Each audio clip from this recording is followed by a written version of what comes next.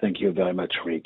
Matt and I are delighted to talk before this audience about how to start a NGS, a next generation sequencing laboratory. Here are some information to help you build your own lab, your own NGS lab. Now, within the genetic lab itself, you must separate spaces where the pre and the post amplification occur. And I mean separate physically, either using hoods or different assigned rooms for each step.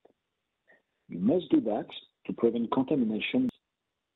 Indeed, you all know that PCR is exponentially amplifying the original DNA in the sample by thousands, if not millions of times.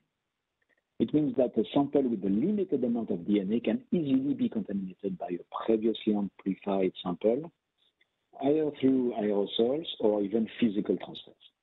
It is in a way easy to do it, right? It's easy. It's easy to separate the clean space where the molecular biology reaction will be set up and the dirty space, all between quotes, with the amplified material. For the workflow starting with limited amount of DNA, like, again, an embryo biopsy, you should ideally use a dedicated hood with a dedicated thermocycler, etc. If you use only one room for the full process, use a hood to separate the space and make sure it is positioned away from the post-amplification workspace. And it's always better to dedicate material for each step. Dedicate pipettes to each step, dedicate vortex, dedicate, maybe thermocycler to each step. And even if using a dedicated room for each pre-amplification and post-amplification, which is, by the way, the best option, use a hood and dedicated material anyway. As a general recommendation, the access of the room should be restricted to authorized personnel only. It is also better that the rooms for changing clothes and washing are separate from the NGS laboratory. Same, separate office space for administrative work should be available outside of the NGS laboratory. The area for cleaning and sterilization of material, if present, should be separate from the NGS laboratory. I guess you got my point. The working environment also is important for your employees. So follow the local, national, or even pan-national, like us in Europe, occupational health and safety requirements to provide a safe working environment that minimizes the risk of distraction and of fatigue. Because on top of your employees' work-life quality, the goal is to avoid making a mistake during the analysis, in pipetting or switching samples. Examples, you can adjust for the bench height to your personnel. You can use adjustable chairs. You can define the adequate workspace per person. You can use efficiently the space and surfaces. You can use sufficient environmental lighting and air conditioning with control humidity, with control temperature, etc. The clean space with the hood on the left, the dirty space on the right. And in between, you have the systems for templating and sequencing. You see freezer and fridge. This is a centrifuge. You have a spectrophotometer for quantitation, a thermocycler, obviously, vortex, pipettes, etc. You can put the analysis servers and the UPS under the bench. You can also put in the hood a small centrifuge and a vortex and a dedicated set of pipettes. And as I said, try to avoid contamination. And one way is if you are not using the full capacity of a run, let's say you only run 24 samples at a time, use the other barcodes available for the next run. Do not use again the same 24. It will help you to minimize the risk. Some labs may want to implement a witnessing system when the second operator monitors and checks the main operator does not make a mistake. And more, you switch sample tubes by mistake or invert samples before the barcoding happens. If you are using an integrated next generation system like the integrated semiconductor sequencer, which, as I explained earlier, combine everything required for templating, sequencing, and analysis into a single box, you can save some real estate as shown here. So I'm going to switch back from one to the other, and you can see that you can save some space with a single box to do everything. Here's a version, obviously, with 2 rooms, 12 by 12 feet. That's more or less 3.6 by 3.6 meters. You can have a door between the 2 rooms, but if you do so, do not go back from dirty to clean. And even if you have individual doors, once you left typically the dirty room, do not go back the same day, or at the very minimum, not coming back, do not go back to the clean room with the same lab coat at the very minimum. And again, the same version of a 2-room lab design with the integrated semiconductor sequencing to save space. So I'm going to also switch back and again, just to show you that you can save some limit.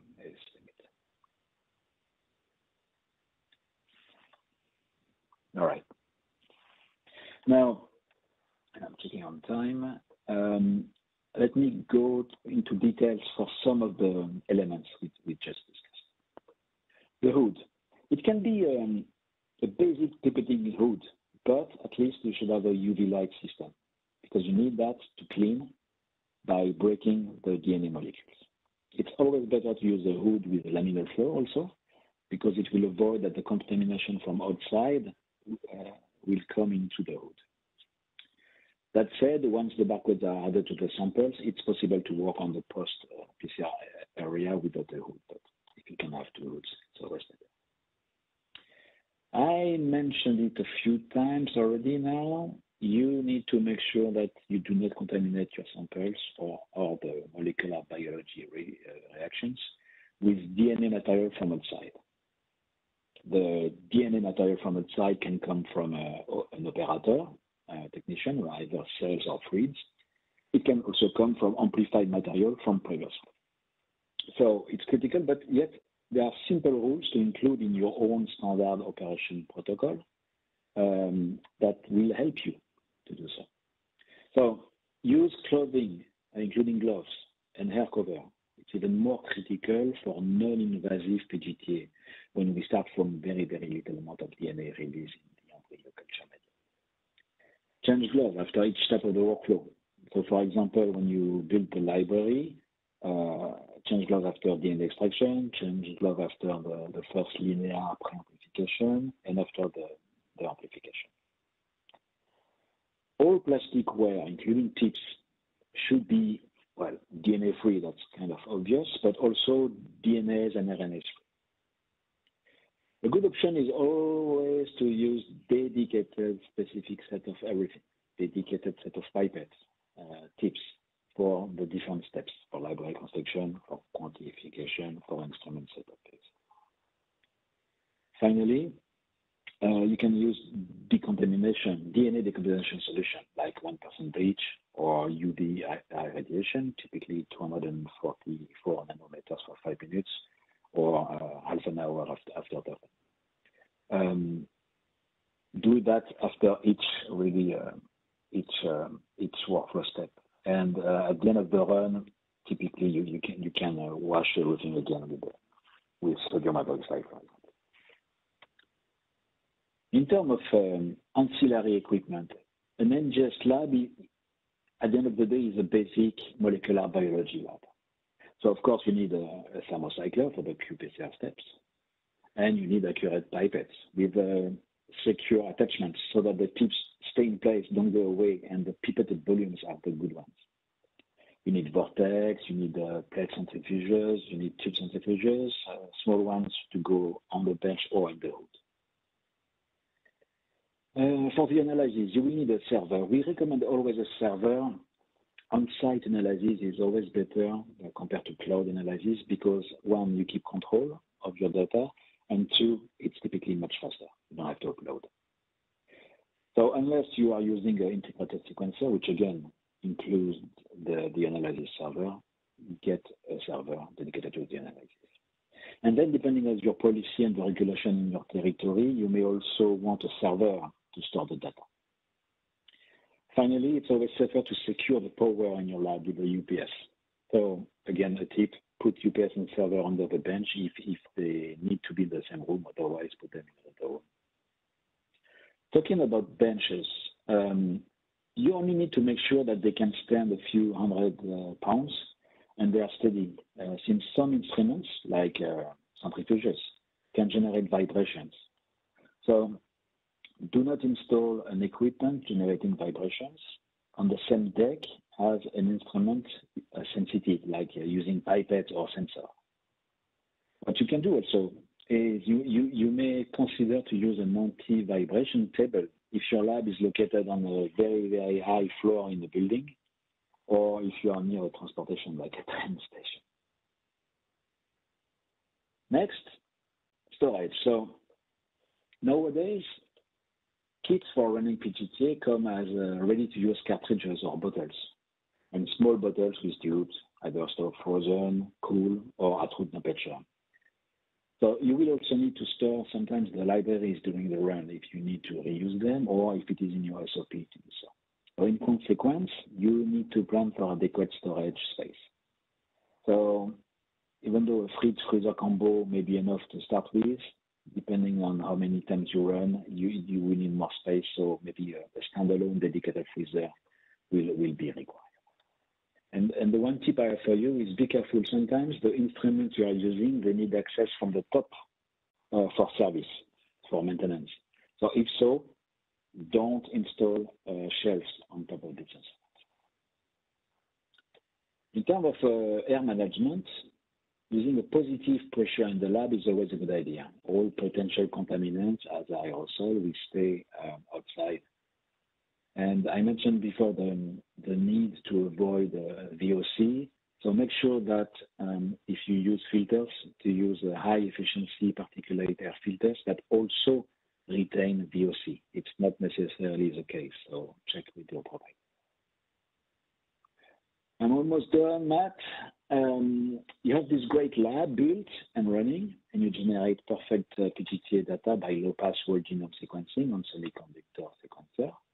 Now, how to analyze and manage all this data?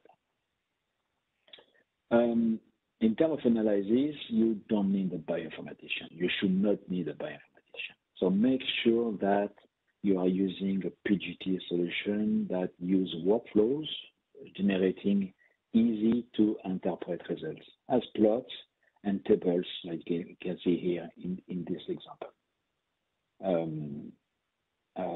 Plots on the left here show ploidy on the y-axis and the different chromosome on x-axis, with or without smoothing, detection of segmental events, mosaicism, etc. And the same information is on the table on the right. And to manage the data flow, you may want to establish a laboratory information management system, LIMS. You may want to do that. The job of a LIMS is to give you insights about beyond what you would get from a simple sample tracking. It should help you to understand the health of your lab, ease the lives of your staff, and ensure the highest level of conformity to regulatory standards. LIMS can be used to support your lab also with a variety of connectivity endpoints, automation interfaces, and statistical methods. And as a LIMS solution, it should support you at any instrument or automation touchpoints. It should integrate seamlessly to automate the pooling of QC values, generation of liquid handler files, etc., etc. Finally, LIMS should also support ancillary activities beyond NGS workflow, with best-in-class biorepository, for example. And it should also manage a full suite of analytical tools to automate your KPI tracking, etc. So think about the LIMS. It can really make your life much easier and your process stronger. Finally, we talk a lot about materials. So what about the humans required to run an NGS PGT research lab? I already mentioned that you don't need a bioinformatician, but really to run your lab, you need a single employee, a single good technician, typically owning a 2-year degree in molecular biology. You can always decide to use a higher profile if you are running a CAP-accredited lab. And we discussed the possibility to witness some steps, so you may want to adapt the number of employees accordingly. Continuous training is a must, and validation of the knowledge too. So ask your solution provider to help you with that. As far as interpreting the results and validating the results, what I call the desk, really the requirement will vary depending on the country. So typically, it's a director level with a PhD or a medical degree. And again, just as for the bench, continuous training and validation is a must.